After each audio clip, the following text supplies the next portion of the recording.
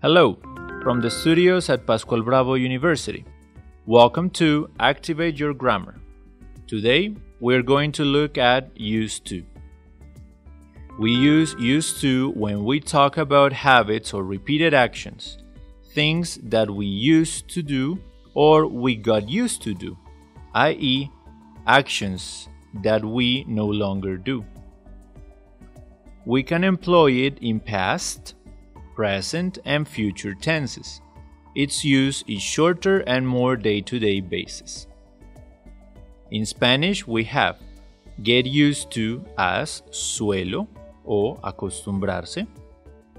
I'm used to as estoy, suelo o estoy acostumbrado, and got used to as solía. In English, the structure is as follows: subject plus used to plus verb plus complement, understanding the tense. For example, I am used to talk in English. Estoy acostumbrado a hablar en inglés.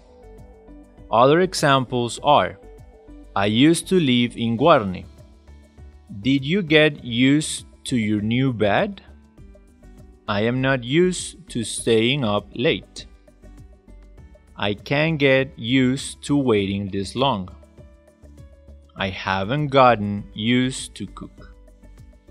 In addition to the previous examples, we also have: are you used to your new shoes now?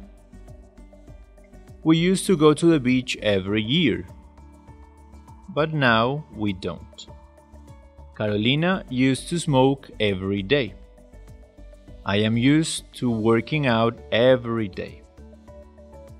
Remember, with used to and got used to, the most important aspect is to bear in mind the context and the action that you are trying to describe, whether if this action is something that you have already gotten used to or that in the past you did but no longer continue that action.